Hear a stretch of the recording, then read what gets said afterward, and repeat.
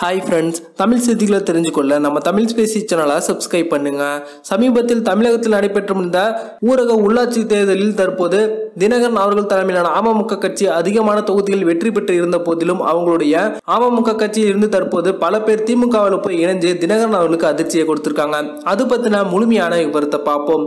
தமிழகத்தில் இதுவரைக்கும் நடந்த தேர்தல்களில் அமமுக மோசமான தோல்வியை சந்திச்சு கொண்டிருந்தாங்க. ஆனால் சமீபத்தில் நடைபெற்று முடிந்த ஊரக பகுதிகளுக்கான தேர்தலில் அவங்க கிட்டத்தட்ட 90 பகுதிகளில் ஒன்றிய சேர்மன்களுக்கான பதவிகளை பிடித்து தமிழக அரசியலில் ஒரு மிகப்பெரிய மாற்றத்தை ஏற்படுத்தினாங்க அப்படின்னே சொல்லலாம். இந்த சமயத்தில் இந்த ஊரக பகுதிகளுக்கான தேர்தலில் அமமுகவில் இருக்கக்கூடிய சில முக்கிய நிர்வாகிகள் தங்களுக்கு வாய்ப்பு வழங்கப்படவில்லை, அமமுக சார்பாக வேட்பாளர்களாக போட்டியிடுவதற்கு தினகரன் அவர்கள் அனுமதிக்கவில்லை அப்படின்னு மிகவும் அதிருப்தியில் இருந்தாங்க. இதனைத் தொடர்ந்து அவங்க தங்களுடைய மாவட்ட அமமுகவின் செயலாளர்களிடம் தங்களுடைய வருத்தத்தை தெரிவிக்க அப்போது டிடிவி தினகரன் அவர்களோ என்னோடு உண்மையாக இருப்பவர்கள் எப்போதுமே எந்த சூழ்நிலையிலுமே என்னை விட்டு போக மாட்டாங்க, என்னை விட்டு விலக வேண்டும் அப்படின்னு நினைக்கிறவங்க அவங்களுடைய விருப்பத்திற்கு ஏற்றவாறு செயல்படலாம் அப்படின்னு சொல்ல தற்போது அந்த அமமுக அதிருப்தி நிர்வாகிகள் எல்லாம் ஸ்டாலின் அவர்களை சந்தித்து திமுகவில் போய் இணைஞ்சிருக்காங்க. ஏற்கனவே அமமுக பல தேர்தல்களில் மோசமான தோல்வியை சந்தித்ததனை தொடர்ந்து தினகரன் அவர்கள் தலைமையிலான கட்சியில் இருந்து செந்தில் பாலாஜி, தங்க தமிழ்ச்செல்வன், இசைக்கு சுப்பையா அப்படின்னு நிறைய பேர் அந்த கட்சியை விட்டு சென்றிருந்தாங்க. இந்த சமயத்தில் தற்போது பார்த்தீங்கன்னா அமமுகவை சேர்ந்த மாநில அம்மா பேரவை தலைவர்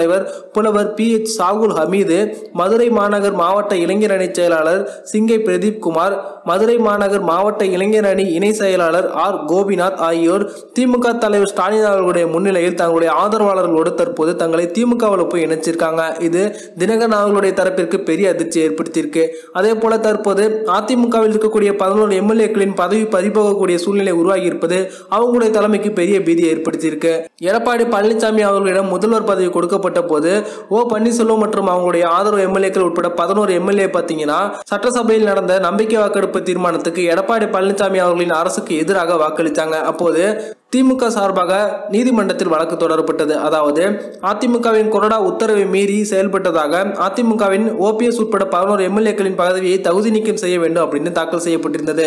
இதில் சபாநாயகர் அவர்களுடைய முடிவில் நாங்கள் குறுக்கிட முடியாது அப்படின்னு நீதிமன்றம் சொல்ல அதன் பிறகு இந்த வழக்கில் மேல்முறையீடு செஞ்சாங்க திமுக. இதனைத் தொடர்ந்து அந்த வழக்கு வருகின்ற பிப்ரவரி மாதம் 14ஆம் தேதி விசாரணைக்கு வர இருக்கு. ஏற்கனவே இது போல மணிப்பூரில் நடந்த ஒரு சம்பவத்துக்கு பாத்தீங்கன்னா குறிப்பிட்ட எம்எல்ஏக்கள் அவங்களுடைய பதவியில் இருந்து தகுதி நீக்கம் செய்யப்பட்டிருக்காங்க. தற்போது அந்த தீர்ப்பை சுட்டிக்காட்டி நீதிமன்றத்தில் திமுக வாதாட இருப்பதன் காரணத்தினால இது அதிமுகவின் எம்எல்ஏக்களுக்கு அதிர்ச்சி ஏற்படுத்தி இருக்கு. தற்போது அதிமுகவின் அந்த 11 எம்எல்ஏக்களும் தகுதி நீக்கம் செய்யப்பட்டாங்க அப்படின்னா இது தமிழக அரசியல் ஒரு மிகப்பெரிய திருப்புமுனையை ஏற்படுத்தும் அப்படிங்கிறது எந்த ஒரு சந்தேகமும் இல்லை. இந்த வீடியோ உங்களுக்கு பிடிச்சிருந்துச்சுன்னா லைக் பண்ணுங்க, ஷேர் பண்ணுங்க. நன்றி.